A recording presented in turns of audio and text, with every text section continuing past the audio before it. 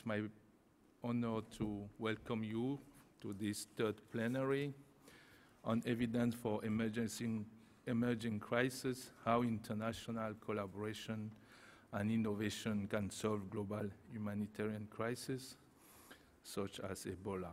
I'm Pierre Ngolo-Zogo, an associate professor at the University of Yaoundé 1, Cameroon, heading the Center for Development of Best Practices in Health and chair of the Evidence-Informed Policy Network in Africa. And I will be chairing this session with Mark Wilson from the Cochrane, the CEO of Cochrane Collaboration. We'll have for this session 4 speakers. One of them will be with us sitting in Oslo. And for this session, we'll have then Dr. Stephen Kennedy from Liberia. He'll be speaking about the Ebola outbreak in West Africa. Did evidence make a difference on the ground for our people? So Dr. Kennedy is the principal investigator of ongoing trial on a vaccine to tackle Ebola virus diseases. Dr. Stephen will share with us not only his experience as a clinician, a public health practitioner in Africa, but also somebody engaged in several international collaboration and somebody with whose passion is about empowering others. So please let's welcome Dr. Stephen for his talk on Ebola outbreak in West Africa. Did evidence make a difference on the ground? So, Dr. Stephen.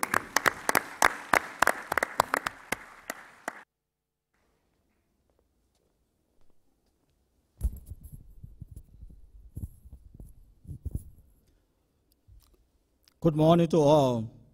I bring you greetings from the Ministry of Health of the Republic of Liberia. We just experienced an unprecedented Ebola epidemic that recently ended. So it's important that we share lessons regarding some of the experiences and what can be done to avert future deterrence of such epidemics. Okay. Emerging infectious diseases, re-emerging infectious diseases, we hear this terminology all along. What we know for sure is that emerging infectious diseases have been with us for a very long period of time. You can see looking at what you have. It's been with us for a very long period of time. The most important thing is that the international global community switches off and on whenever there's a key outbreak. However, the 2014 epidemics in West Africa took a different trend in terms of the unprecedented nature of the epidemic. As a result of that, there seemed to have been a global coordinated response to this epidemic. But the key question then is, what additional evidence do we need to be able to mount a significant, sustained, robust response? If so, what additional evidence do we need? I was very fortunate to have been selected by the government of the Republic of Liberia to serve as one of the lead to be able to determine, to assess whether the country was prepared for the Ebola epidemics. And this occurred, in fact, during the early onset of the epidemic.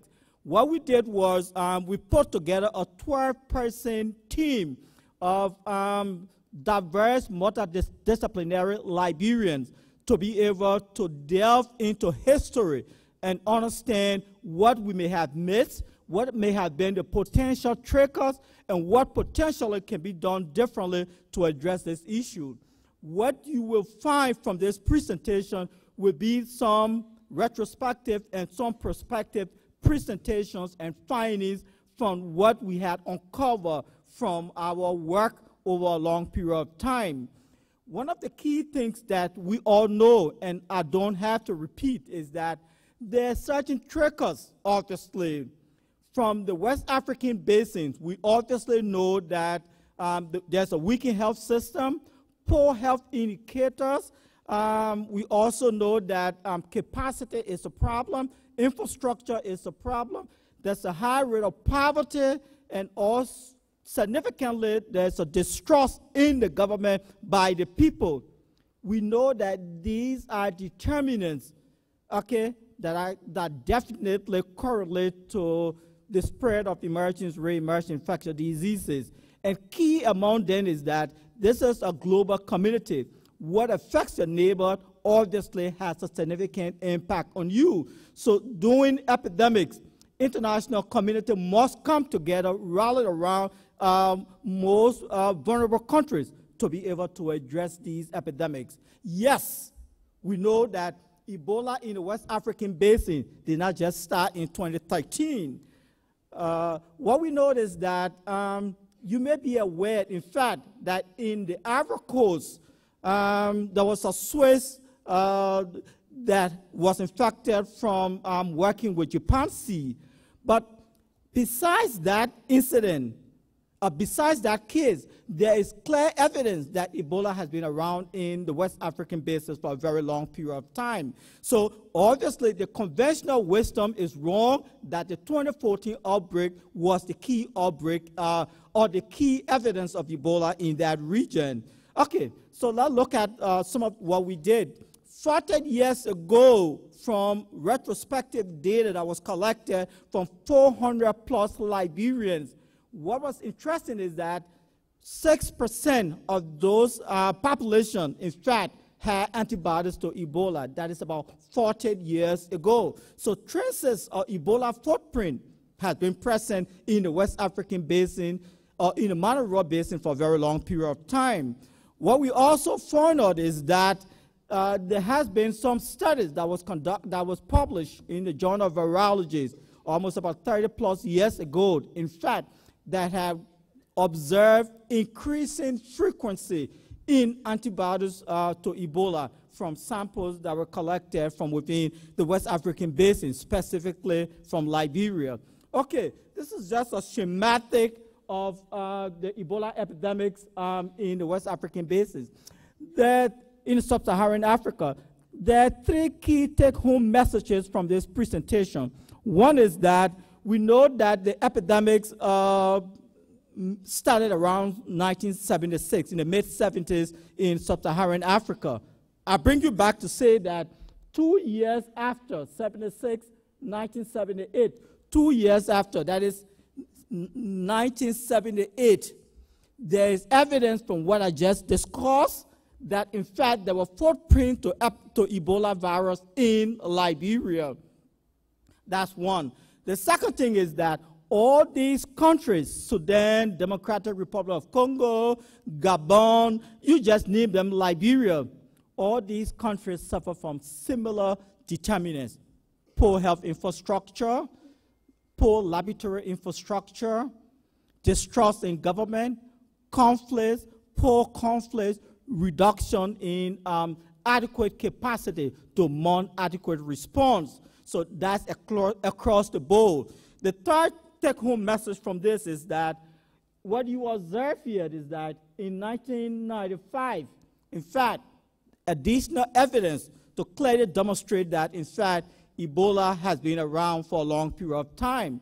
There was a 25-year-old Liberian male who had crossed over from the southeastern region of Liberia to the Côte d'Ivoire, which is the Ivory Coast, to a border town that is called Tabou. He fell ill. Samples collected from him were later analyzed, in fact, he was positive for Ebola. So he passed away. So what I'm trying to say in short is that this thing has been around. What we know now from the rapid course of the spread of infectious diseases, these are exactly similar things we encountered during the epidemics in West Africa, especially in Liberia. One is that when the first incident occurred in the northern portion of the country, had crossed over from Guinea, when the government raised an alarm The first thing is that there was a popular misconception. The public felt that because of the distrust in government, that obviously there was a strategy by the government to try to rally international support and gain funding, to use those funding for non-health related purposes, to be specific, for corruption.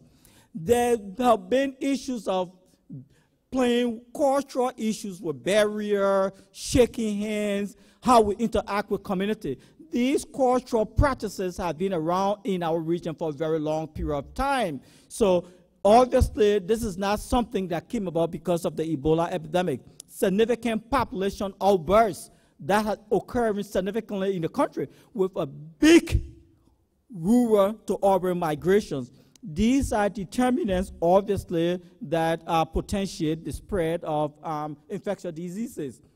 In short, what I'm trying to say, one, the health system, obviously, in Africa, in West Africa, especially Liberia, was obviously vulnerable significantly to the Ebola epidemic, as well as other emergence and re-emergence infectious diseases. If we walk back in memory lane, there have been outbreak of Lassa. Liberia is one of the Lassa belt. There has been outbreak of yellow fever. There have been outbreak of meningitis. All Ebola did was just brought this whole vulnerability to the international framework. The lab system has been one of the worst that we've experienced in our country. What we know, obviously, is that the lab system is structured just for curative purposes. You walk to the hospital, samples collected from you, tested, and giving you some kind of diagnosis, you go for treatment and move. The laboratory was never prepared to be able to handle the issues of emergence and re-emergence infectious diseases. So what we have is that we were faced with one of the most unprecedented episodes where the laboratory system was very fragmented, highly uncoordinated, significantly unprepared to be able to address this epidemic when it first occurred. I mean, I don't have to go into details. Samples collection was a problem. Labeling of sample was a problem. Reporting of result was a problem. Even diagnostic apparatus non-existent. So this is a critical issue that has helped to affect the problem. Preparedness, obviously, we never had any blueprint to be able to prepare for emergence infectious diseases. However, I clearly indicated that there have been spontaneous outbreak of Lassa fever, yellow fever, and other emergence infectious diseases in Liberia over a long period of time. So this is unusual that our preparedness and response strategy was practically non-existent. Community engagement, which played a critical role during the epidemics. What is key is that community engagement by the Ministry of Health has been primarily focused on non-communicable diseases. So that has been a key focus from a preventive perspective, but more non-communicable diseases. So the epidemics obviously had to reawaken and ensure that we begin to develop infrastructure or standard operating procedures for social mobilization that look at the cultural nuances of the people from the community leadership perspective. And as I will discuss later, of the key factors that have affected the reduction of the epidemics in Liberia, obviously social mobilization, community engagement played a key role. Health workforce, I don't have to say that. The health workforce in Liberia is one of the worst. Small country, population of about 4 million. Prior to the onset of the epidemics, we had about 50 to 100 doctors. Now, as I speak, we have close to 300 doctors to 4 million people, way beyond the doctor-patient ratio that is acceptable by the World Health Organization or even any international standards. So this has been a problem. Quality of care, obviously, we just published a paper in the Lancet. The differential diagnosis in sub-Saharan Africa seems to be primarily gathered around malaria, fever, malaria, fever, malaria, fever, malaria. Obviously, unless there's some effort to begin to keenly look at the differential diagnosis of fever in the sub-region, especially in West Africa, we will continue to miss the eventual triggers that are associated with emerging infectious diseases. The outbreak in West Africa, obviously what happened is that came from Guinea. In 6 months, bam, the entire 3 most affected countries were highly affected. I mean, the whole region, in 6 months, Ebola was everywhere. So the key message is that if you look at this slide, there's government distrust, as I said, from Liberia. You see Ebola 1, government 0. There's an outbreak, or it says that when there's a problem at your neighbor's door, obviously make sure you pay attention because you could be next. This is just a schematic diagram. Don't make anything of it. What they're trying to say that 2014, in the 21st century, we are still using simple case-finding methodology, simple, old-fashioned epidemiological strategy to be able to trace cases. We're in the 21st century. We should be talking about GES, mapping, much more sophisticated diagnostic procedures to be able to clearly lay out these things. But it shows that we've been ignored. We've now considered emerging disease as a key priority. So as the result, we had to do what we had to do. May not have been the most appropriate strategy in the 21st century, but we had to do what we had to do to be able to address this epidemic. So all this is telling you is that we could do better, but because of limited infrastructure, limited resources, limited capacity, distrust in government, poverty, high rate of illiteracy, these are the kind of things we were doing in our country. Future deterrence, how do we address that? Obviously now, from all those data that I have given you to clearly indicate that Ebola has been around in Liberia for about 40 years. So now, since the 2014 epidemics brought the global attention together, which is very short-lived, now the government has decided to set up a strategic investment plan to be able to come up with a key long-term deterrence strategy to ensure that we do not encounter such an issue again. So what you see is that there are about 9 key thematic areas, and this one is the one that's clearly related to the epidemics. Okay, so what this did was led to the establishment of the National Public Health Institute in Liberia.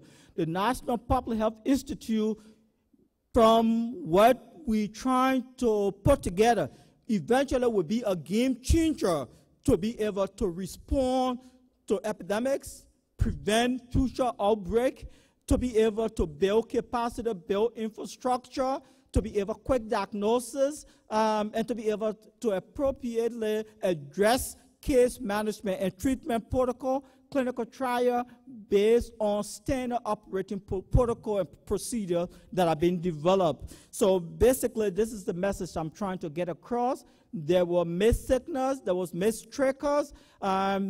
International community seems to be very myopic in terms of epidemics. So it is our responsibility as the current public health worker, researchers, community worker, epidemiologists, anthropologists, whatever, to ensure that we institute appropriate mechanism, appropriate strategy to ensure that our kids don't suffer from what we have encountered at this point in time. Thank you very much.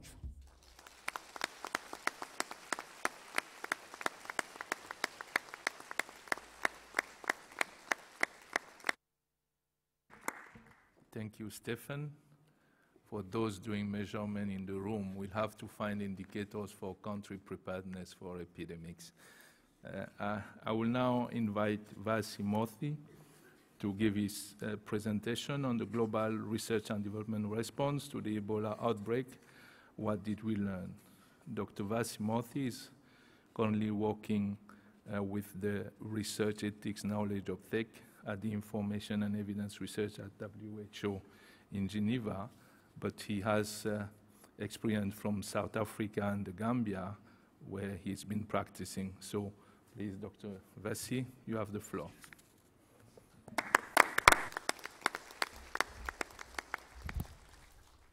Good morning, everyone. Thank you so much to the organizers for inviting me. It's such a privilege to be at such an important meeting in Africa, in South Africa. For me personally, my clinical career started when I worked as a general medical officer for the South African government in rural KwaZulu-Natal in the mid-90s, so it's wonderful to be here. I'm here to share a summary of the Ebola vaccine story from WHO's perspective and let you know about the ongoing World Health Organization R&D blueprint for action to prevent epidemics that really arose out of that Ebola crisis, making a commitment that we would harness the energy and the urgency that was employed for the Ebola R&D response. And thank you so much to Stephen for the very, very important words. Do what we can to ensure that we can put whatever can be put into place in the inter-emergency period to avoid these big peaks and troughs, focusing on the R&D response. So if we go back to 2014, I'm going to start in April 2014, before the emergency was declared, when, being frank, one of the largest pharmaceutical companies in the world, GSK, came to WHO, said to us they had a platform that could potentially be used in Ebola for vaccines, had not been into a single human for evaluation for Ebola vaccines. And at that time, the emergency hadn't been declared. We did not have a way to engage outside of business as usual in that context. That has completely changed now, and that's what the R&D blueprint is. So when the emergency was declared in August of 2014, as Stephen said, there were a number of global convenings to come to agreement about the options for how we can proceed, both on the emergency response side, but also on the R&D side. For vaccines, we were fortunate in that there were generally agreed criteria, and all we can do at WHO is based on the consensus from the scientific research public health communities that you are a part of. And what the consensus was that we, luckily, largely thanks to the work of the US NIH and the Canadian Public Health Agency, there were already 2 vaccines that by happenstance had been manufactured to clinical grade and were ready to be evaluated and had very compelling data preclinically in non-human primates, but really very novel technologies. So we accelerated the evaluation by bringing all resources to bear on an emergency basis. And this is Mary Paulkini, who was our Assistant Director General, who was leading this. Now, as I think you would know, the norm for vaccine evaluation outside of an emergency would be to go through this sequential process, and it takes something like 10 to 20 years from the very first phase 1 trial starting to the safety and effectiveness and all of the data that's needed to enable policy decision-making and ultimately financing and access. And in the Ebola context, after the emergency was declared, there were a number of innovations, including essentially everything happening in parallel. So the manufacturing, preclinical assay release, phase 1 trials in different settings, phase 3, the preparations for policy deployment, financing, all of these discussions were happening in parallel. And by doing this, with the important work in Liberia, Guinea, Sierra Leone, ultimately we ended up with the interim results from the ring vaccination trial that I'll be mentioning in Guinea, and that took 11 months, 10 months from the very first person actually being vaccinated with that product, which is far, far faster than has ever been achieved for any other novel vaccine product previously in recent decades, but also too late for that particular epidemic. And if there's one area that, after me, John Arne Rottingen is going to talk about CEPI, which in a way arose from financing discussions that were initiated as part of the R&D blueprint.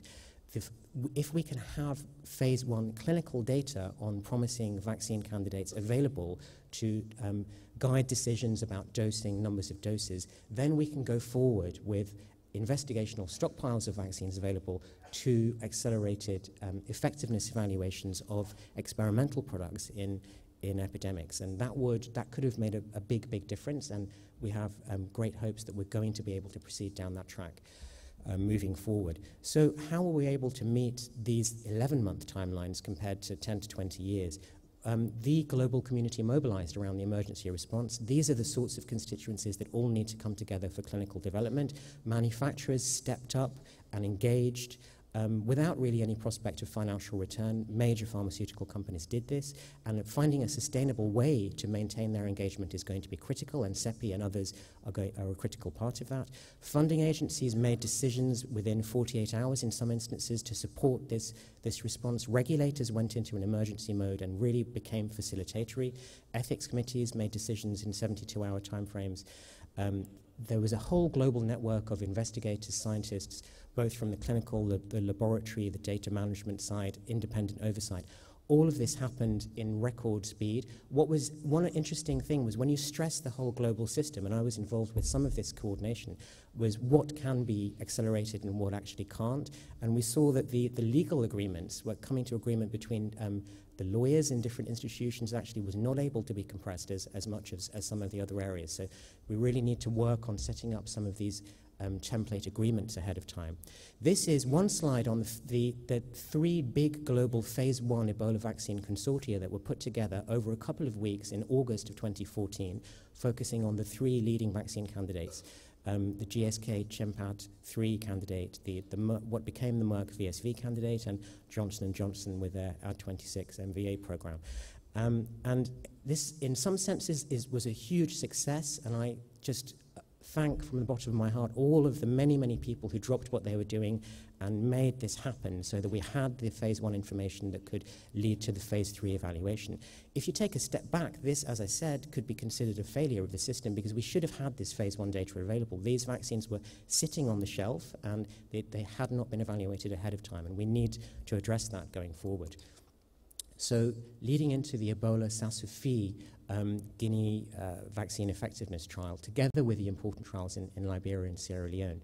So these are the steps that led into this, where we came to consensus on some major ethical considerations, or laid out options where, I mean, let's not pretend that we could come to agreement at the global level about everything, but we laid out areas of consensus and where there were disagreements and what the options were. This led to some agreement about how to proceed, and we then had a high-level meeting in late October 2014 where the Guinean authorities had asked us at WHO for help in how they proceed. We put together a global group of methodologists and topic experts, Ebola scientists, vaccine experts, regulators, ethicists, and they decided that the best option, taking into account the situation on the ground in Guinea, was to go with the ring design, which is a type of cluster randomized design where the clusters are not geographically based, but they're based on the contact network, the contacts and the contacts of contacts of confirmed Ebola virus disease cases. And this design hadn't been used for some decades before this trial, but we think there is a case for greater use of this design going forward, particularly in outbreaks. Protocols and financing were put in place over a couple of months, and all this essentially, and then there was the choice of the vaccine using criteria based on manufacturing availability and the phase 1 data that we'd been scrambling to develop over the few months before that. And this all culminated in 9 months from the decision to go ahead to the preliminary results being available and the independent oversight committee deciding that it was no longer appropriate to randomize because it was a randomized design between immediate and delayed vaccination. The trial continued with immediate vaccination from that point onwards, and it was extended into Sierra Leone, and those results were published in The Lancet. The key innovation of the trial design is that the enrollment in the trial is based on where the outbreak, the confirmed cases, are occurring geographically. And this was really important because it was over a very wide area. And so this particular trial, we wouldn't have been able to answer the efficacy outcome if we had had fixed site enrollment. And we think we need to look into other situations where this type of approach can be used. The headline primary outcome that was published in The Lancet was a point estimate of vaccine efficacy of 100% with a lower 95% confidence interval of 74.7% with much wider confidence intervals around the effectiveness, as you'd expect. In parallel, from before this time, there were major discussions about practical guidance on deployment of Ebola vaccines that were being developed. So now, just to go into the R&D blueprint, this is what we have set up since to harness the Ebola experience and for outbreak R&D preparedness. We have a global coordinating mechanism where the key issue here is that when an outbreak occurs, we need to have some coordination. Nobody wants to be coordinated, but I think everybody understands the need for some coordination. And if you have 10 different groups going to a country where there is the actual emergency response, the last thing they need is to be distracted by multiple different groups going in, saying that you should be testing our candidate. So clearly the in-country authorities need primacy in their decision about which ones to use, but also the global community needs to have some coordination of that. And so this is a mechanism that we've set up to help with that. We're accelerating R&D processes for a list of 10 pathogens that we think are likely to emerge in future. And there's a prototype research and development roadmap which lays out the research, product development, policy, commercialization activities that are needed, that was published in Nature Medicine in mid-2016, and we're developing these in the other areas. That leads to us in WHO. This is an innovation where we get out from behind the table. I won't literally get out from behind the table because the microphone's here, and we engage with the development community and with our network of scientists. And we say, look, if you want to meet the critical public health need in developing countries, this is the critical indication: terminating transmission, providing long-term protection for deploying health workers, for example, the local health workers most importantly, the target groups, the types of safety and effectiveness information, durability of protection, stability, the vaccine presentation. We now are providing what we would like to see, and the development community can align that with what they are developing so that hopefully we can accelerate greatly the timelines to not only licensure, which is what the developers tend to focus on, but actually the subsequent steps towards use in developing countries. We have 6 of these available for Ebola, multivalent filovirus vaccines, including Marburg, Zika, MERS coronavirus, Lassa, and Nipah, and this has all happened over the last 6 months or so. We also have a major regulatory preparedness stream where we're convening the in-country national regulatory authorities through our networks to support them in thinking about how they're going to go about review processes next time there's a big outbreak. And then we have a number of methodological discussions around trial design, endpoints, protocol development with groups of experts. Some of you, I'm sure, are involved in these, which are focused on Ebola, Zika, now MERS coronavirus, and we'll be moving into Lassa and other areas. And then the last main part of my talk is to say that as I personally and others went through the Ebola R&D response, we saw that there were really critical systemic issues related to sharing of information, methods, results, data, which needed to happen as soon as possible in the emergency so that we understood the nature of the pathogen, we understood the transmission characteristics, we could initiate the public health response, and we could think about access to countermeasures. And there were a number of structural issues in access to results and data. This is one slide from a study that looked at the access to results from studies of pandemic vaccine trials from the 2009 pandemic. And many of you will be familiar with this. When there's a big crisis, early on, there'll be one or two big publications that are in the New England Journal of Medicine or the Lancet, and then later on, there's a dropping off in the speed of publication, partly because the impact factor goes down the longer you are away from the epidemic. But all of the information is really equally important for the evidence process and for decision making. So there are some major biases here. And there are many other issues in data sharing and in outbreaks and emergencies. And so we convened on this topic specifically a large group of stakeholders in 2015, and we came to consensus that there just is a need to change information sharing in this space, and that fed directly into a statement that was made by a large number of bodies when the Zika emergency was declared. Those had been at the WHO meeting, and those principles for more timely, transparent sharing of data and results in emergencies, I think are being followed on now.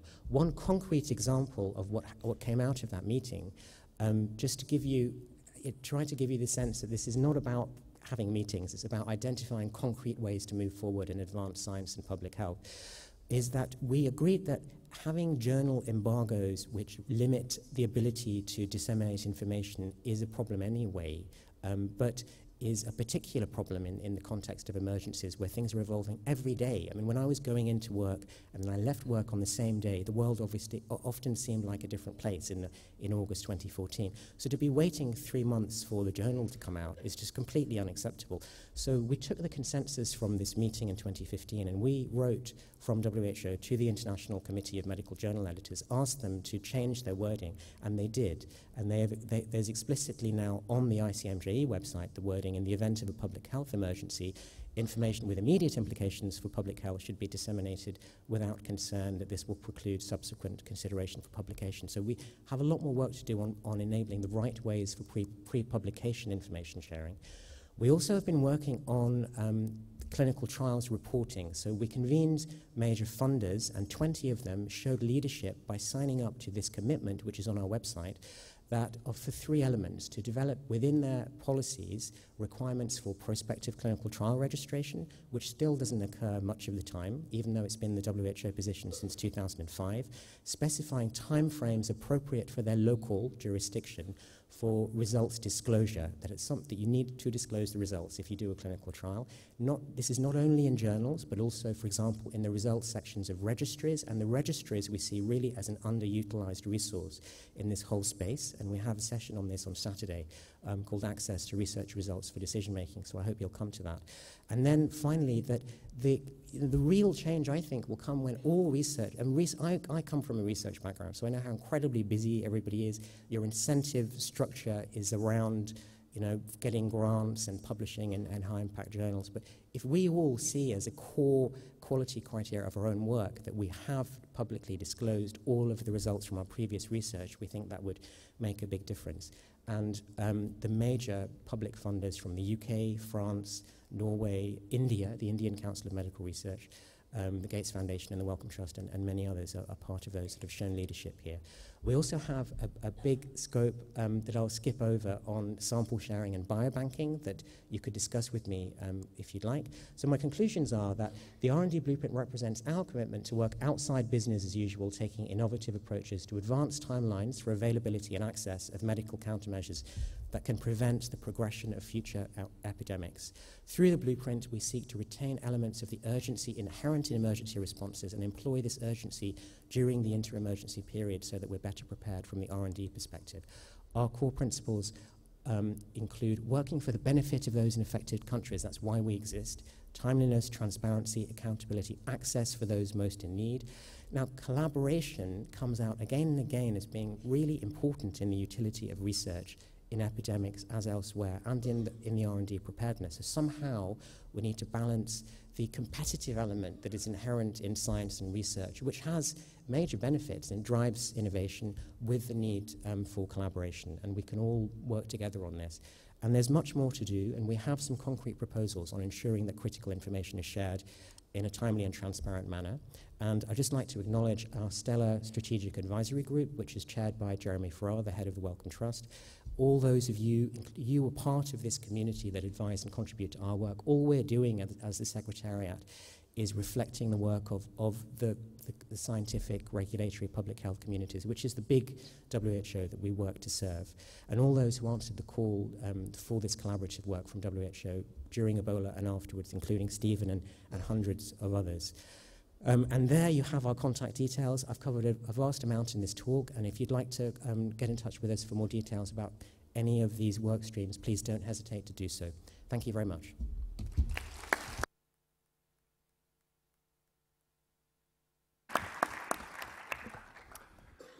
Our next speaker is, by the wonders of modern technology, joining us from Oslo in Norway. Jon Arne Rottingham is the Chief Executive of the Research Council of Norway, an adjunct professor at the Department of Global Health and Population in Harvard. His areas of expertise include working with health policy and health systems, with a particular emphasis on how evidence can inform global decision-making. Just before he speaks to us, there's going to be a short film that will introduce his keynote title, entitled The Establishment of CEPI, a new broad coalition for developing vaccines to stop future epidemics. Jon Arne Rottingham. This one started with a bat, a tree, and a boy called Emil. a life full of wonder. And a world to be explored. Soon after, He fell sick. And his family did too. Disease spread further still. Uncertainty led to fear. Epidemics Affect us all. They affect anyone, At any time. They don't care about borders or nations. they are one of our greatest threats. And with our dense cities easy travel and ecological change, they spread faster And further, than ever before. businesses close, and airports shut. billions are spent And loved ones lost. the sound of a cough becomes the worst. Sound of all. We've sent people into space. Created incredible structures. and connected the world in ways we never dreamed. But we're yet To outsmart epidemics. We're always a step behind. Because we don't plan. we react. we know vaccines can protect us, We just need to be better prepared. So let's Come together. Let's research. And invest. let's save lives. Let's outsmart epidemics.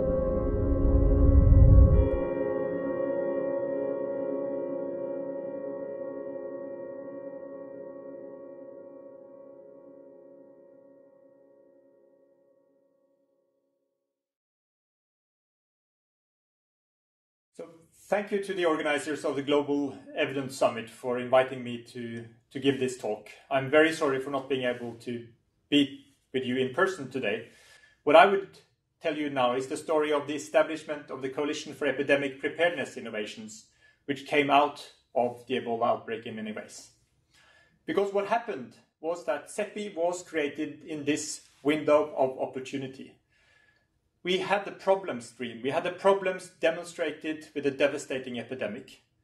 We had solutions. We demonstrated also within the epidemic that it is possible to do research and development in the midst of a crisis. And then we had political understanding and political visibility of the crisis. And together these three streams came together and created the opportunity. I told you, the problem is evident. This picture and many, many more traveled the world and really told the world about all the victims of the Ebola outbreak.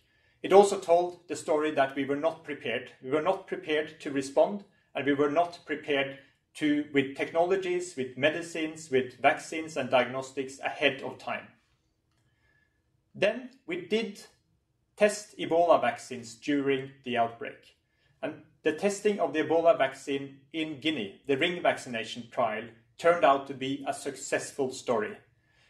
However, this indicates the time where we started planning the trial from late October, November 2014 until the study was implemented in the field. And when this is overlaid on the epidemic curve, we see that the trial actually was just on the margin of the epidemic.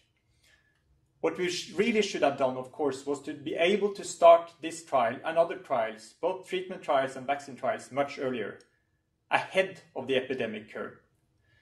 This would, of course, have created a very different situation with the opportunity to test vaccines and other treatments in the midst of the epidemic. But then we would have needed to be prepared. So the Ebola outbreak really identified the need for more global solutions in the space of R&D. And all the high-level panels, which are presented more or less in this slide, called for the same. We need a better system to be able to prepare and respond to crises when it comes to research and development for new health products. CEPI was created in this window of opportunity. After the WHO R&D blueprint process really created a good platform, but with additional discussions, we assembled a group of high-level leaders, both from the public sector, from international governmental organizations, from civil society, NGOs like MSF and others, in Davos at the World Economic Forum, together with business leaders from the big vaccine companies. I will not go in detail in the process, but in the time of a year, from January 2016 until January 2017, we were able to mount a good planning process. We established the organization and we raised the necessary funds. So the first spring, we did all the preparatory work. I had the opportunity to be appointed as the interim director in June 2016. We convened the first board meeting in August in London 2016, and we gradually launched CEPI in dialogue with G7 health ministers, in dialogue with the UN General Assembly high-level meetings, and we had the launch at the World Economic Forum's annual meeting in January 2017. And at that meeting, the same stakeholders, the leaders from governments, the leaders from international governmental organizations, from NGOs, and from industry came together and launched CEPI, the Coalition for Epidemic Preparedness Innovations. So what is CEPI? CEPI is then a true partnership of public, private, and philanthropic organizations together with NGOs and civil society. The role of CEPI is now to stimulate, finance, and coordinate vaccine development against priority threats that are defined and ahead of time, and particularly when development is unlikely to occur due to market incentives alone, where there are clear market failures, either because we do not see the threat ahead of time or there is no real big commercial market. The strategic objectives of CEPI is to be prepared and to also be able to respond quickly.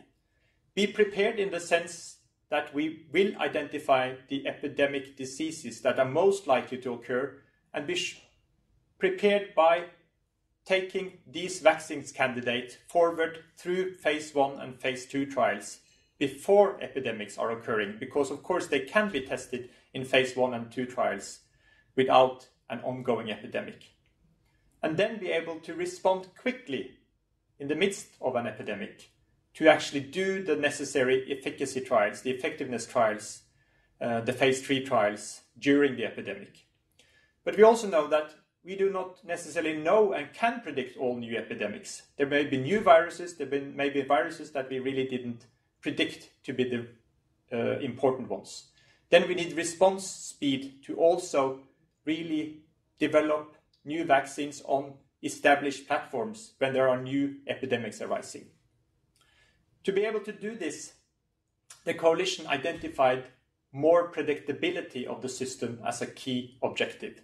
Predictability of how we should collaborate and work together, predictability of the regulatory environment, predictability of the ability to actually test the candidates during the pipelines and in an epidemic, and predictability when it comes to a capacity to stockpile and be able to distribute vaccines in the case of future epidemics. And then the final objective, the key objective in the business plan of CEPI, is equity, making sure that everyone who would need these technologies, vaccines, but also potentially in the future diagnostics and therapeutics, that all in need would be in priority to receive them.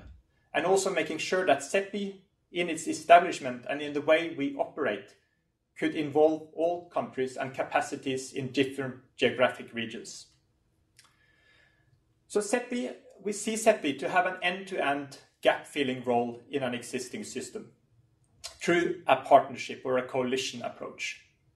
So CEPI has a role as a funder, a financing mechanism, first and foremost in the clinical development phase. So CEPI will not fund discovery science, not fund the upstream research that is needed, both to develop new vaccines and also to develop new vaccine technologies. But it will develop the quite costly clinical development. It will finance the quite costly clinical development of vaccines. And then we hope that other organizations, and CEPI is in systematic dialogue with the other organizations, including Gavi, UNICEF, and others, when it comes to taking the role of delivering and stockpiling vaccines for future needs. But in addition to having a funding role, CEPI is also set up to have a goal to facilitate this end-to-end spectrum from discovery through clinical development, licensure, manufacturing, delivery, and stockpiling. Because there was a clearly identified need to have a common ground, to have a dialogue across the full development and the full research process from early discovery to delivery. And CEPI could play this role as a neutral broker, as a mechanism to gather both private sector, industry, biotech companies, big companies, but also academia, regulators, and others. So CEPI also developed a set of operating principles which would be key, in particular to deliver the equity dimension of the 4 strategic objectives. Because adhering to equitable access and making sure that the vaccines that come out of CEPI or CEPI funding are affordable and available to those that need them. That's a key principle of CEPI and how CEPI operates, and it's written into all contracts and agreements with manufacturers and developers that CEPI fund. Second, we also want to secure industry participation, because we believe that to really develop vaccines, there needs to be involvement both of private and public sector. And then we need predictable pathways of how a vaccine candidate can develop through early clinical development, through advanced clinical development, and actually through a predictable regulatory mechanism. And we need risk-benefit sharing arrangements and also handling the liability through indemnification mechanisms to make sure that there is clarity on who's taking which risks and who will earn the benefits. And the main point is that we all need to earn the main benefits together in a shared arrangement. And finally, to make sure that research and development happens in mechanisms where we can learn as much as possible, CEPI is supporting data sharing and sample sharing mechanisms and development of regional and national capabilities for epidemic vaccine preparedness as a part of the way the vaccine development will happen.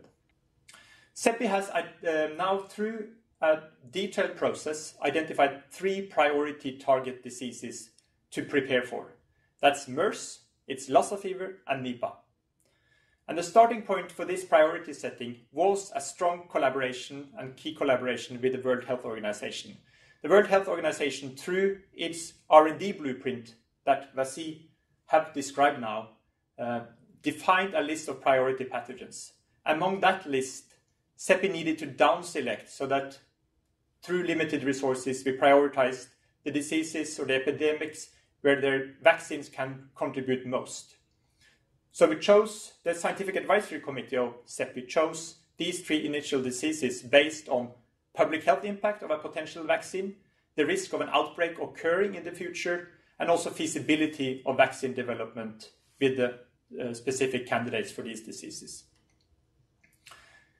CEPI then has now had a call for proposal out for vaccine development for these 3 diseases, MERS, Lassa fever, and Nipah virus. The first deadline was 8th of March. There was a first assessment of preliminary proposals, and then the best proposals were selected for a more detailed submission in July 2017. And the CEPI Secretariat has now, based on advice from the Scientific Advisory Committee, they are in the process of making the final decisions on this first round on vaccine development for MERS, Lassa, and Nipah. Then CEPI just launched as well a call for proposals on vaccine platform technologies to make sure that we have this response mode capability to respond quickly, also when there are new epidemics occurring. And this has a deadline of 17th of October and is informed by an open request for information on vaccine technology platforms. And finally, we have not finished the job on Ebola. There are no vaccines still that have regulatory approval, even if we have positive clinical efficacy data. So there is need to make sure that we have sufficient data so that regulators are able to get clear regulatory decisions on how we should use Ebola vaccines in the future and which ones to use. And that may also need additional funding, and CEPI is in dialogue with all actors regarding this. So finally, CEPI is a joint mechanism. It's a partnership. It's a coalition. The world is investing together because it's a risk-sharing mechanism. Because we do not know where the next outbreak will hit. We do not know which pathogen it will be. And we know that resources are constrained and limited. So in finance terms, if we were finance ministers or bankers, we would see this as a need to collateralize and securitize investments and to share risks as a global community. The concept of sharing risk is inherent to national health systems. Now the emphasis on universal health coverage as a risk-sharing mechanisms in nations, in countries, is a key priority for most countries and also for the new Director General of the World Health Organization. For global health security, we also need global risk-sharing mechanisms. And we need these mechanisms to be across countries at the global level. We need this to make sure that we have capabilities, know-how and expertise and institutional capacities to prevent, detect and respond to outbreaks. But not only that, also to invest in R&D for biomedical countermeasures like diagnostics, therapeutics and vaccines. And CEPI is such a mechanism because pay as you go, so actually just paying the costs of not investing in preparation will be too costly and will be much more costly for the world than actually being prepared and investing in public health systems and investing in research and development ahead of time. CEPI has been able to mobilize this sense of urgency and the need to invest together. CEPI's first investors are the governments of Japan, Norway and Germany, and together with the foundations Bill and Melinda Gates Foundation and the Wellcome Trust, we're able to mount a bit more than $500 million for the first 5 years when it was launched in Davos. Then later, Canada, Australia, Belgium, and another investment from Norway has now increased the funding to a level of more than $600 million. But it's still not enough. We have estimated that to actually take forward the first business plan, including the vaccines for these 3 priority diseases and vaccine technology platforms, we would need a $1 billion investments over the 5-year period. So there's still a step to go. And to actually spread the need to invest together is an important message. And to spread that news and that message, we've been extremely supported by one of the world leaders. The German Chancellor Angela Merkel has really made preventing epidemics and preparing for epidemics, including R&D response and including coalitions like CEPI, one of the key priorities of her agenda on global health. And this is now also a part of the G20 agenda during the German presidencies. And we hope this will contribute to the final goal of mounting sufficient financial support for CEPI. But finally, vaccines is not enough. CEPI started off with vaccines. We will need to make sure that other technologies, diagnostics and therapeutics, and the research for them is also funded. And CEPI may provide a useful platform to do so. So, thank you, science, we can say after the experience of the Ebola outbreak. The R&D response was better in total than the public health response, we should say in afterthought. But we can do so much better. CEPI is a mechanism, a platform for doing better together. And we hope that that can really make sure that we, as a scientific community, as a total global health community, can deliver much better in future epidemics. Thank you. Our next speaker is Jody Nelson. Jody is a Senior Vice President of Policy and Practice at the International Rescue Committee, where she's founded the IRC's Department of Research, Evaluation and Learning, and has worked on strengthening the quality of data used to affect and measure change in post-conflict countries. Before that, she worked at the Bill and Melinda Gates Foundation for 6 years, working across program areas in global health and development. Jody. Thank you. I am delighted to be here today, focused with all of you on how to advance the use and generation of evidence to address key health and social challenges. I'm speaking today from perhaps a different perspective than what we've heard to date or already, from a perspective of an implementer, a humanitarian agency that works in many contexts around the world. IRC in particular works in conflict-affected and post-conflict environments.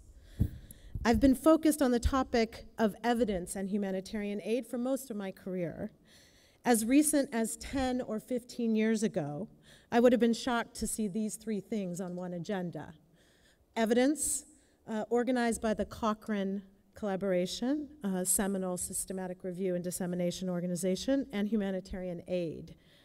The debate then in our sector was a heated one about whether humanitarian contexts could coexist with what was seen as the luxury and doubtful ethics of rigorous research. At the same time, some of what passed for evidence of impact, I quote that, or intervention effectiveness, was concerning to many of us. As head of research and evaluation at a large NGO then, I frequently reviewed evaluations of the so-called impact of a particular program. Typically, a consultant from London, DC, or New York would visit one of our country programs, a conflict or post-conflict country, for about 18 days. They would interview key staff and donor missions on the ground and conduct focus groups.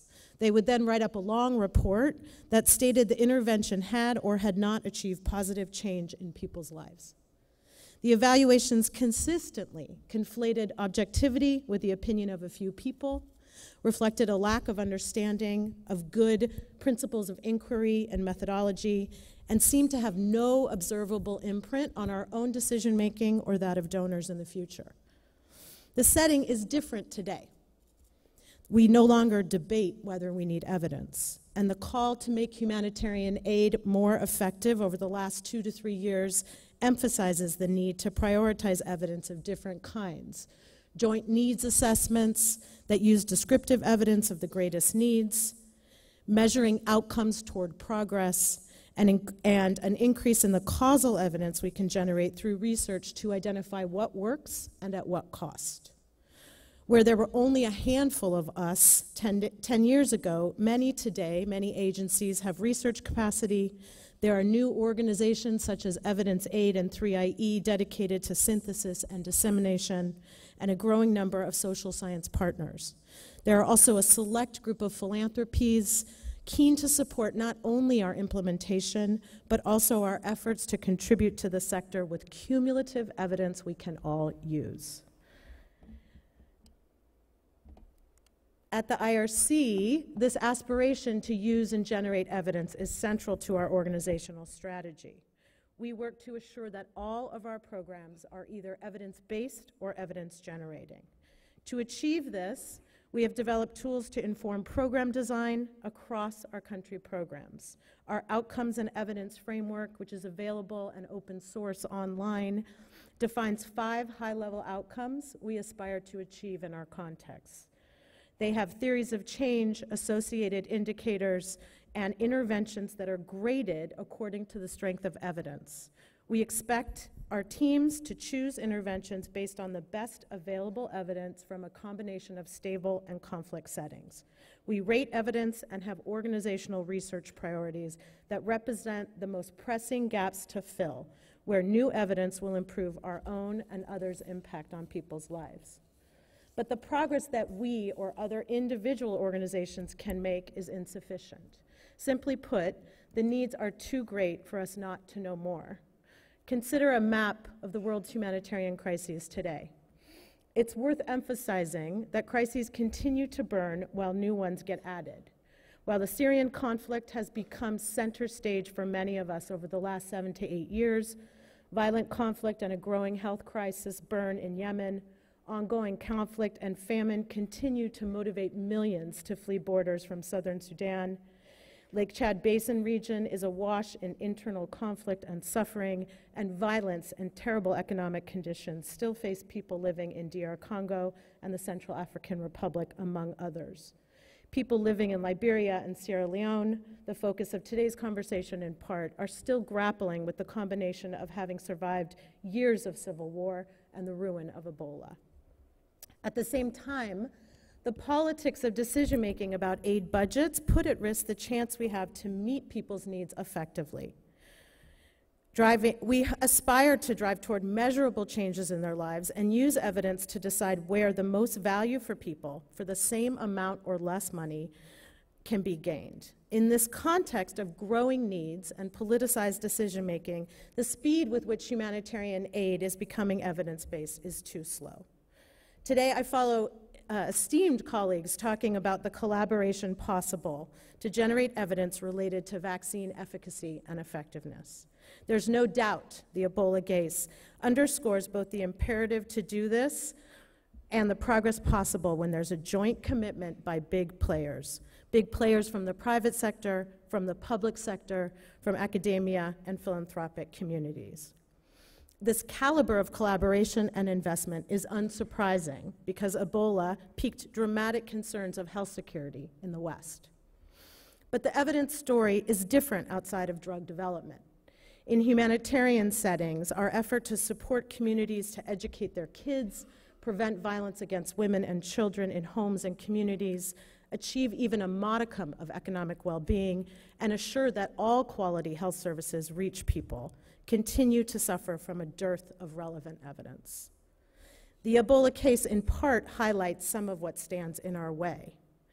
Although the Ebola outbreak was unique in many cases that we've heard about today, many people have reflected upon how the international response resembled many others, as in Haiti, in Aceh after the tsunami, or in many of the man-made crises where IRC works.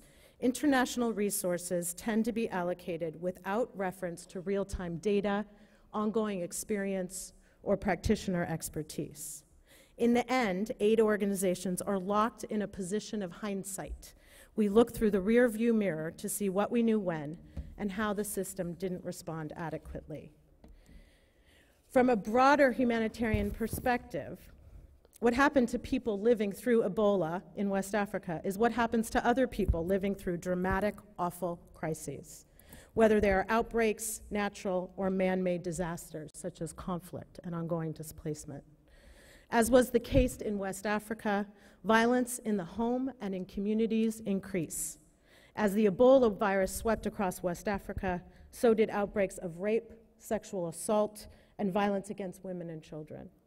In Sierra Leone, for example, recorded cases of sexual and domestic violence were higher in 2014 than in previous years. Teenage pregnancy, an indicator of violence, increased by up to 65% in some communities. This is not unusual in the context in which IRC works. Our service delivery data reveal that prevalence of intimate partner violence in times of conflict is likely to be even higher than what is already an astronomical average globally. Recent data show that close to 40% of women and girls who sought services in camps and settlements in South Sudan, Kenya, and Iraq have experienced intimate partner violence. That's by people they know. In addition, kids suffer from poor quality and access to education. Still recovering from years of civil war and poverty when Ebola hit, an already weak education system in West Africa meant that more than 2 million children missed out on much of their school year. This, too, is not uncommon in IRC settings. There are approximately 62.5 million children, adolescents, and youth out of school across 32 conflict-affected countries where we work. Over 60% of school-age refugee children don't have access to education. And even when schools are available, conflict-affected children face multiple barriers to access and learning that include lack of trained teachers and the negative effects that trauma and toxic stress have on their social and emotional well-being. Finally, as was the case in Ebola, health infrastructure and services are often too weak to reach families. Access to health care is a consistent obstacle for people. Successful efforts to decrease childhood mortality due to preventable diseases are not reaching people living in conflict and crisis settings, where health infrastructure and services are scarce. Children are twice as likely to die before reaching their 5th birthday, and networks of community health workers often have very low capacity and education, causing real gaps in effective coverage of even proven interventions. I offer these details to help drive a discussion beyond the need and power of vaccines, and to make the case that we need the same type of collaboration in these areas to generate evidence that fills critical gaps in our knowledge base about how best to improve people's lives. The evidence to date just isn't sufficient. This slide offers a snapshot, and probably a superficial one, of where we stand in terms of experimental evidence, the evidence that we use most to decide about the cost effectiveness of different interventions in conflict settings. In the last decade, approximately 120 rigorous evaluations have been conducted in these settings, compared to over 4,000 in stable, low, and middle-income countries. Out of those 120, the IRC has contributed to or directly been involved in 20, and we're in the process of running an additional 17 right now. I'm thrilled to represent an organization that is one of the largest single contributors to the evidence base in conflict and refugee settings. But real success will be when I can stand here and say that there's a robust evidence base generated by and with numerous NGOs, reflecting partnership with major universities that have incentivized their faculty to focus on applied research and solutions, supported by public and private donors aligned with practitioners on specific research programs that relate to our most pressing gaps. Of any sector, health should have the most studies that we draw on, given the sophistication of the evidence that exists in more stable contexts and that can be applied and tested in different ones.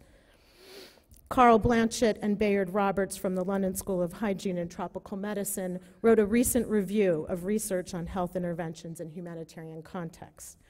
Although there are indeed numerous studies in humanitarian contexts, they find that study design remains very weak. For example, the authors identified 32 studies on health service delivery, but only 4 that measured health outcomes, and even these were of low quality design. Similarly, they identify 56 studies on health systems, but a gap in the research on the effectiveness of different models of delivering interventions. You'll note that both these topics are ones raised about the case in Ebola. So what gives? Why is the evidence so weak in humanitarian contexts? Why isn't there enough and enough of the right evidence? I offer a few suggestions. First, aid policy donors and decision makers too often remain focused on measuring inputs and outputs rather than the achievement of outcomes for people.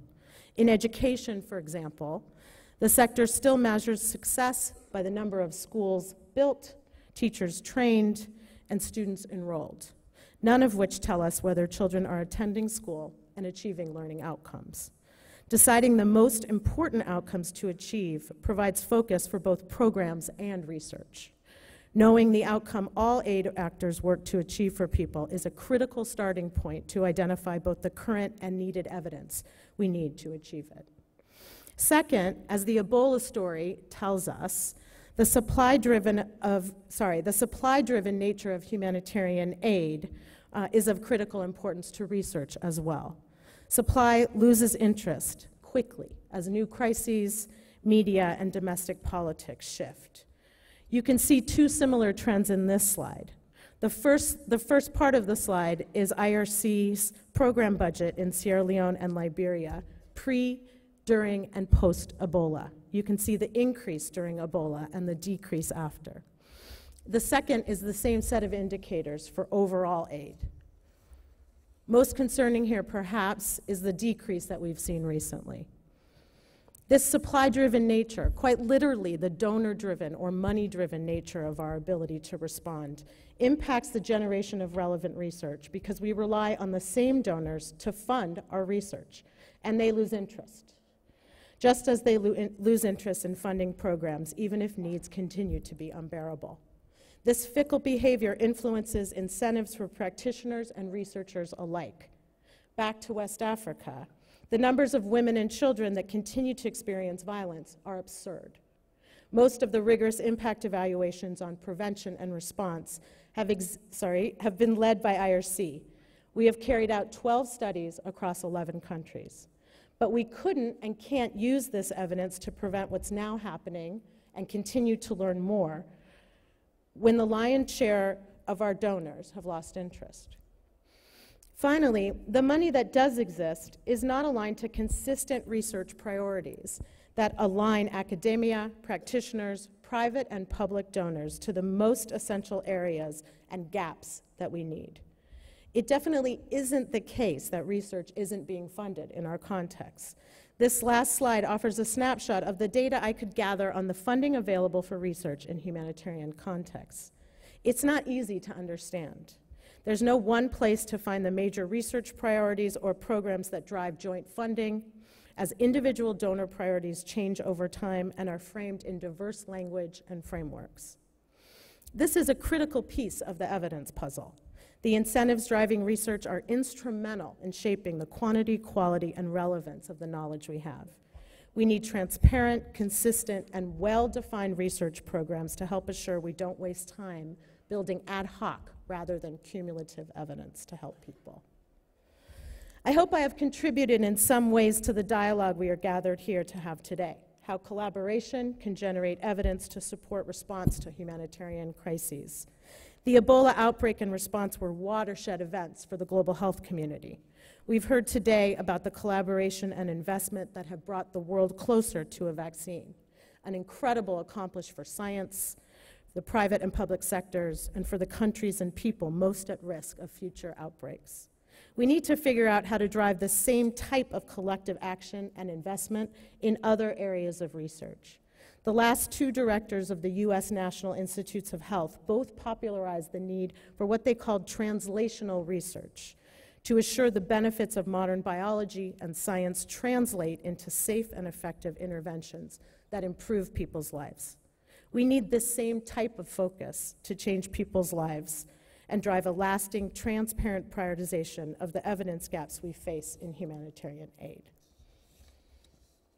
In the case of medicine, education, criminal justice, and psychology in the West, research is treated as a public good that citizens require, one that needs long-term commitment by the public and private sector, academics incentivized to focus on solutions that change people's lives, and practitioners equipped to both use the best available evidence and identify the most pressing gaps in our knowledge. We need this same type of community effort for the rest of the beneficiaries facing crises around the world. Thank you. Well, I hope you'll agree with me that we've received 4 outstanding contributions in this area. The floor is now open in the time that we have left for any questions, and I hope there are some, because there's been some remarkably rich thoughts given to us this morning. Any questions?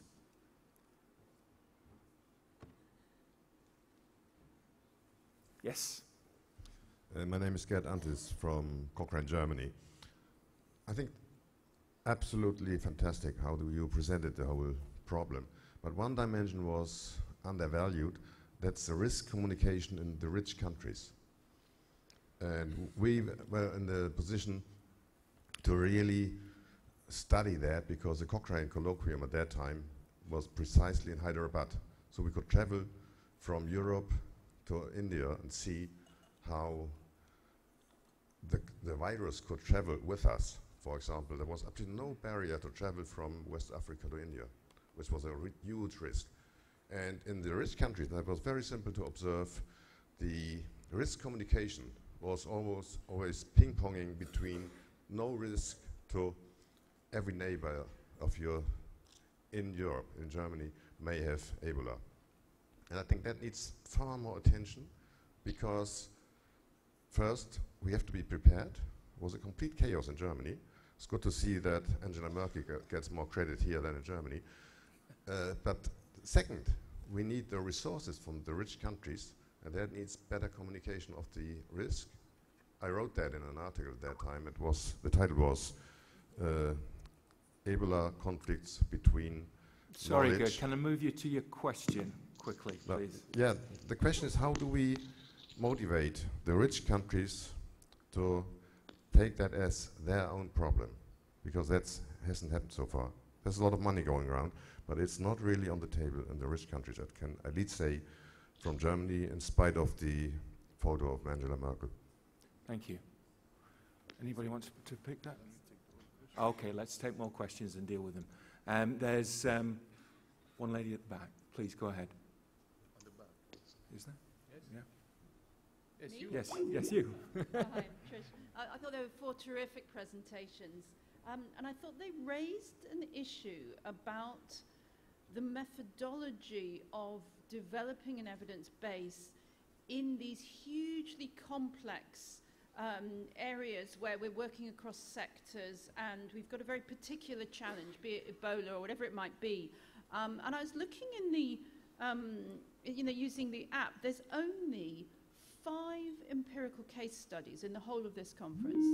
Case study is not something that is looked at as a methodology that is particularly valued by the people who are submitting abstracts to this conference. And it's just a suggestion that next year, let's have a bit more on the methodology of case study, particularly case study of complex intersectoral interactions. You've got loads of orals on meta-analysis and things like that, but very little on the methodology of rich empirical case study. Thank you. Point taken, and let's hope that's a precursor to a second Global Evidence Summit. Yes. Hello, I'm David Goff from the Epicenter in London. I found that this morning's session very inspiring call to action for us all. My question is, we heard about these examples of these global initiatives, but to what extent are other global agencies, like UN agencies, like UN Development Programme, taking on board these same issues to help us to use evidence to solve global problems? Thank you, David. I'm going to take the last 2 questions and then deal with them all in the few minutes we have available for us. So yes, the 2 questions at the back. Hi. So first, I'd like to say a big thank you to Jody for raising the point about children education, because I feel like that's really important. Because despite the fact we're talking about vaccine development and all that, there's a human being with that behind that. So, and we need education for that. And so my question comes to John and Stephen in terms of, we spoke about illiteracy and education. So I'm wondering, is there anything that's being done in terms of investing in education to strengthen that specific aspect in West Africa? And to John, the question is about, you mentioned that there's high vaccine development around MERS, Lassa, and Nipah from the WHO R&D blueprint. So I was just wondering, how exactly do they come up with those 3 high disease? Because as far as I know, unless I'm ignorant about that, is that there's no kind of disease surveillance in Africa, perhaps in high-income country, but not in Africa. So how exactly do you know which disease to target and coming up with those 3 ones, especially in our context? Thank you. Thank you. And the final question? Hi, my name's Sam Johnson. I'm from the Cochrane Infectious Diseases Group. My question is, does the panel feel that there is an overemphasis on the biomedical research efforts, both in terms of preparedness and response to outbreaks, at the expense of research into, for example, the case that Stephen Kennedy talked about in terms of the methods used in terms of case finding and the infrastructure involved that is required to respond to these outbreaks? And should there be more of a balance between that funding going into those biomedical efforts versus some of the other aspects of responding to an outbreak? Thank you. A lot there, and we don't have very long, but quickly, I'm turning to panel members who'd like to kick off. Fassi. Maybe I could take a couple of those, and some of them also clearly relate to CEPI, and so John Arno may want to come in if the line is good enough. So first of all, there was a question about how we derived the list of pathogens that is on the WHO R&D blueprint list. Well, the first point I really want to emphasize is that we, and I think everyone, is very clear that the next big outbreak, it's inherently unpredictable, and we just have to be absolutely transparent about that, what is going to cause the next big outbreak. So in the R&D blueprint, as far as possible, we are upfront, always prioritizing whatever can be done which is not pathogen specific. That's the first point. Second point is totally agree that a critical element of all of this preparedness is going to be strengthening surveillance systems and the quality of data that we have for signal detection. And more resources absolutely are needed in this. And there are a whole other set of activities that WHO and others that I didn't present on that are outside of the... mine was a narrowly focused R&D presentation. That's what I was asked to talk about. But there are many, many other activities related to strengthening the quality of the information, which is a critical need. The pathogens that we've selected are based on a number of criteria for the likelihood for a pathogen potentially to emerge and cause a really serious international or even global crisis. And also thinking that these are representatives of exemplars of different families. So if product development and research is in a particular pathogen area, it should be relevant beyond that pathogen alone. So for example, MERS coronavirus is an example of highly pathogenic coronaviruses, and many people think that's an area where we're likely to have a problem in future. Secondly, on the issue of this risk, I think this is a really important point that Gerd raised. Now, there's no simple answer to this, but all I would say is that any of you who have any possibility to interact with those who are working in advocacy in the political sphere, we need to make the case that it is in the domestic interest of high-income countries to move into a sort of insurance-based thinking, to devote some small proportion of their resources to address this issue. And the fact that CEPI has been able to partially raise some of their resources, I think, as John Arlis said, this is a reflection of this window of opportunity. But beyond that narrow window, we need a longer-term insurance-based thinking. If something is a problem over there, then it's clearly going to be a problem over here at some point in the world that we live in at the moment, but people don't seem to have still grasped that. If you have house insurance and your house doesn't get flooded and your house doesn't burn down, nobody thinks that your house insurance was a waste of time. So we somehow have to get this insurance thinking, and we have to get this up into the political sphere, and that will be the solution, I think, if we can achieve that. Thank you, Vasi. Jodie, anything to add? No, I don't know how relevant the questions were to the broader humanitarian case, so I'll look into it. I mean, I'll assume that there's some more relevance and speak to a few things. One, methodology. You know, I think, to be candid, I think part of our failure to form a cohesive discussion about evidence, regardless of the sector, is a failure to recognize that different purposes of use of research are associated with different methods.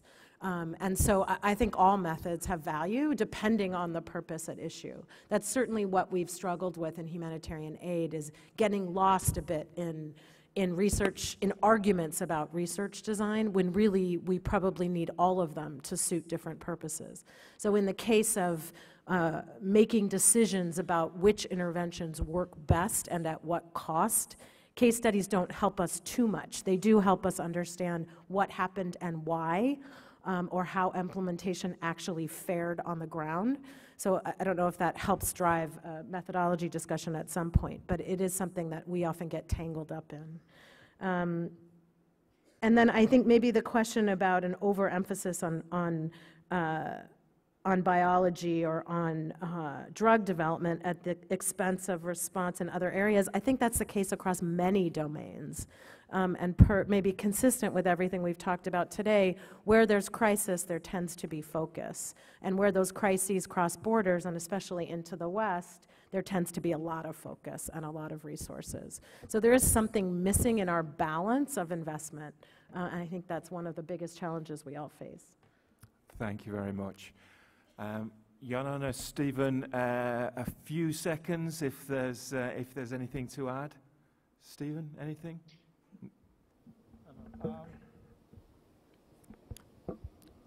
I guess basically I would just want to make maybe 2 or 3 quick comments.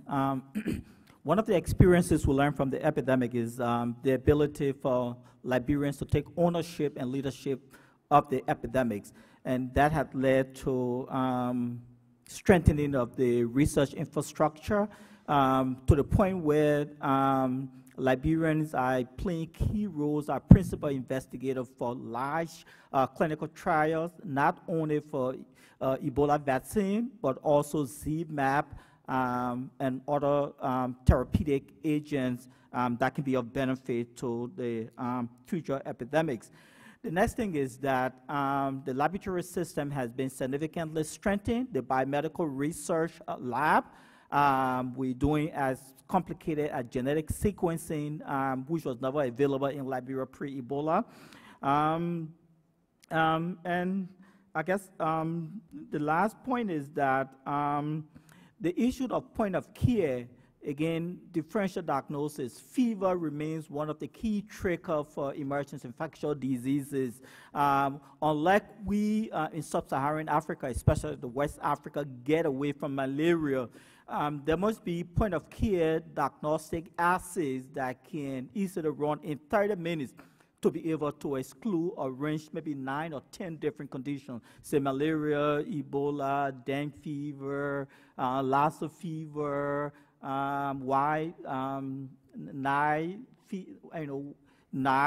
infection mononucleosis, whatever, Chaka, whatever that is.